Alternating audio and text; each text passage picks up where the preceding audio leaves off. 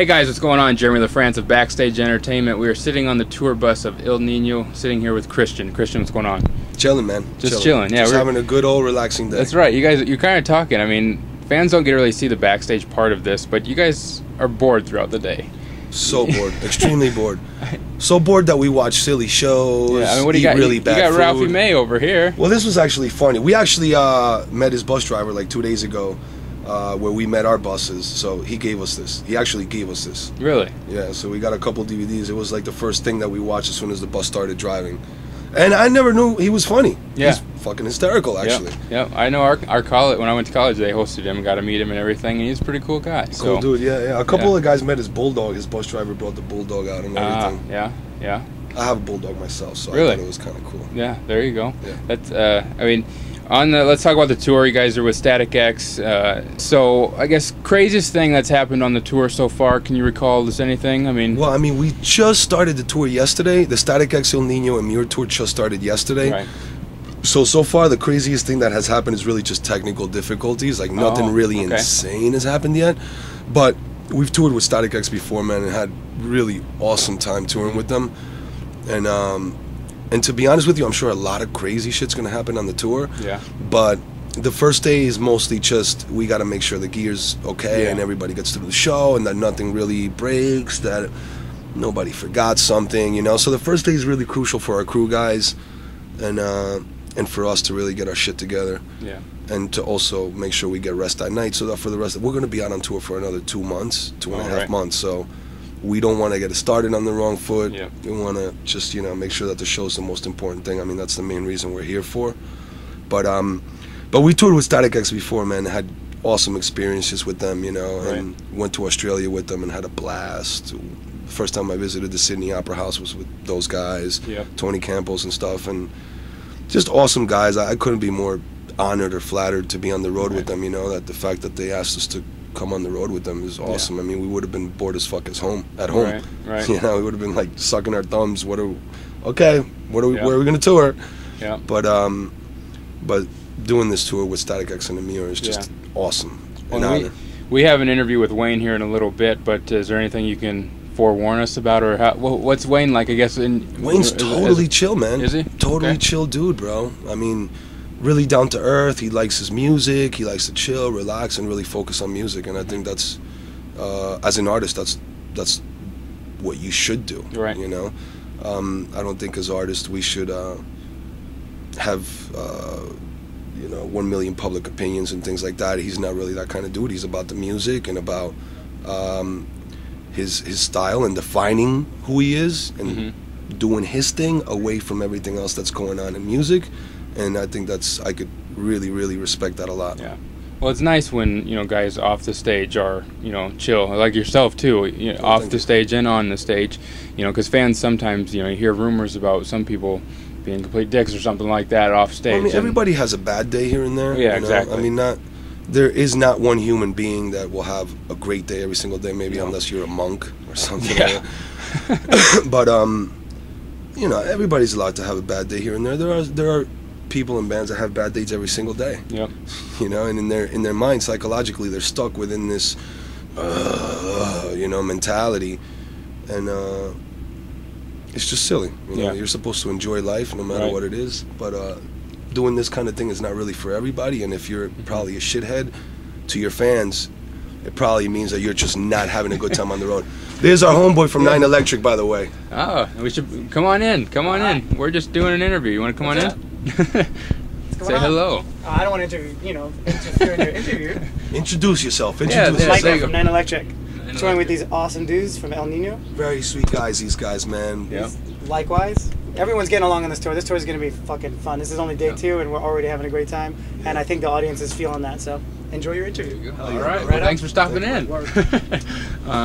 Yeah. I mean, like you said, just guys coming in and out, nice guys behind the scenes and everything. I mean, I tell you, we've done over 100 interviews, I think, and we haven't really had anybody been mean to us or anything like that. So it's nice when you see that you guys are normal people. You know? Well, I mean, to press people a lot, if a rock star is kind of like a shithead to his fans, he most likely won't act like that to press because, he doesn't want to be perceived as that. But sometimes, you know, they are shitheads. They won't sign autographs. Right. Right. You know, they don't want nobody around them. Which is, I mean, I'm not one to say who is who, but yeah. you know, people are people, and 50% of us are really shitty. Yeah. You know, the human race is not necessarily a great, you know. No secret there. Yeah, exactly. Yeah. I mean, speaking of autographs, too, I mean, you guys are even nice enough. We're doing contests and stuff on the Backstage Entertainment page. You guys can like us, and you guys are signing some stuff for us to give away. Absolutely, so you guys are man. awesome. Maybe somebody will get something cool out of it. Yep. If you go to our page, you guys can try and win some of this stuff. So that's awesome. But talk about the new album coming out here in October. I mean, you guys will be on tour, so you're probably promoting that. You know, I'm playing some songs off of it now, and then when it's released, you're still going to kind of go that way. We haven't like added a new song yet. Okay. Because we technically haven't released any new music yet. But like within this next week and a half, we're putting out the lyric video for I guess the first teaser song. Yep. The Depression. So we're going to start playing that one as soon as the video comes out. And then we'll probably play 2 songs towards closer to the release of the record. Right. But the record is really phenomenal, man. You know, I don't want to like hype it too much. I really just want the fans to go out there, get it, and judge it for themselves. But we've been playing it for a lot of our really, really close friends and fans, and not really coming to the conclusion on our own that it's an amazing record. Yeah. But just the feedback we're getting from our label, our industry friends that have been in the industry for a long time, but that were fans of the band. The feedback really is holy shit. Right. Like, holy shit, this new Ill Nino record, like, are you fucking kidding me? Holy shit.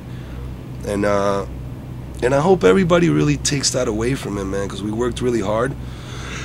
We poured our hearts into it. We were able to put all the bullshit away, produce the record ourselves. Yeah. We recorded it, mostly all of it was recorded at Laz's and I's studio in Hoboken, New Jersey. Okay. And being that we weren't working with a producer, my job as the engineer, I tried to make it as comfortable for each guy that came in the studio. No pressure. Do what you really feel is right for the song. Yeah. Do right by the song. Nobody's gonna tell you what to do. Just do right by the song. And I think that we needed to do that as a band. You know, in the beginning, we began as a band, and we really, you know, a couple of us really knew what we wanted to hear. And, you know, our first record wasn't overly produced. So we still had a very good knowledge of what it is that we wanted.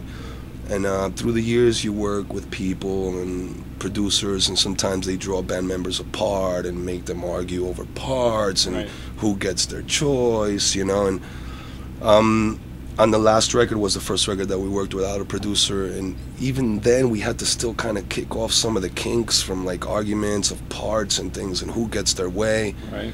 But on this record we were able to surpass any egotistical, subconscious forcing of anything onto anybody. And even though, you know, the songs are written from 3 different perspectives. Aru wrote some songs, Laz wrote a couple songs, I wrote songs. You could really tell the record is focused within one style, within the style of Ill Nino, because I think we allowed ourselves to finally, without the pressure of pushing shit on each other, just, I'm going to take your song and I'm going to do justice by it. Right. And, you know, you don't have to tell me what you want to hear in it. I'm going to do justice with the style that I can bring to the band. In other words, just be yourself, and don't do wrong by the song. And I think that's probably the best way. It's how the music industry was started. Yeah. You know, the music industry was started with just teams, very small teams of people working together. You know, Elvis, the Beatles, things like that. You know, it's just the band and maybe one other guy. You know, not too much going on. And on the new record, we just wanted to make a record for our fans, man, and wash away the bullshit and the ego in the band and the I want this and you want that and we all want different things. And it's no longer about that. It's like, we're Ill Nino, and do what the band deserves, not what you think should be. You know, but within that obviously is yourself and what you want to hear in it. And I think it just took a little while for us to be able to relearn what it is that we want to hear without having somebody else suggesting things or saying that idea of yours is the one that is better out of these three, you know, and it just, you know, I think it led to a lot of separation between each other as musicians, and on this record I think that's all washed away, and it's very evident when you hear the songs. You'll be able to hear it. And all that stuff happens in the music industry, and you just keep moving on. And exactly, you guys, I mean, you guys get to sometimes you got to lose yourself to find yourself again. Exactly. Yeah. So, but you guys, I mean, bottom line is you guys are doing what you love, and getting out to the fans and everything. And I'm sure all that's you know, just the fans what are you the want. reason we do this. Exactly. You know? Exactly. How about for new fans out there? Top songs that you want them to listen to first, like maybe 1 or 2 songs that you want them to listen to first to really kind of get the taste of Ill Nino in their mouth. Okay. The Depression is definitely a really, really cool song to get a first taste of the record. Okay. But I would say it's definitely not the most powerful material on the record. It's just a teaser song. Okay. Or how about, as strong as it is, I mean, it's a really, really dope song. Yeah. But the material on the record is so powerful, and you know, there's a lot of really, really good message behind the album. Right. I would say, let me try to think. One song that we have on the record called Eva is really, really good. A song that Laz wrote, and then we kind of put things together in it. Another really, really good song on the record. I forget the track listing. Hold on, let me look. Otherwise, you know, a song out of all of your guys' songs too. That. Well, I'm probably gonna be picking the new stuff, man, because it's just the new record is so potent, man. Well, yeah, and you're proud of it, so yeah, you gotta. Let's see what we got. Another good song for the fan to check out, or for anybody to check out, really, is would be Invisible People, which is track 10 on the record. Okay. Or Demigod, Time Won't Save You. La Epidemia, which is a song that Frankie from Immure did with me on the record. I mean, the whole record is really good, man. I mean, just listen to the whole thing. I really can't pick one. Yeah, I really can't pick one. I think that Ill Nino fans are going to have a hard time really picking a favorite on the record. Okay. Because it's really that focused. We only did 10 songs. We wanted to just focus on really good music, and that's it. Okay.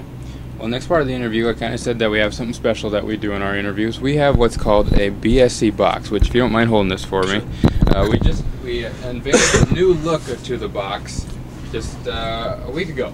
So you guys are one of the first bands to really see it. So, if you check this out, this is our BSC box. We have fans enter in contests or just like our page. You guys can get your own questions in on this box, and you're just going to draw some questions here. All right. Let's see what we got. Exactly. See if I win the lottery. That's right. We do have crazy. Do it. I won't look. Ones. And I'll go all the way to the bottom to pick one, so everybody sees I'm not bullshitting. Do your best, evil laugh. Good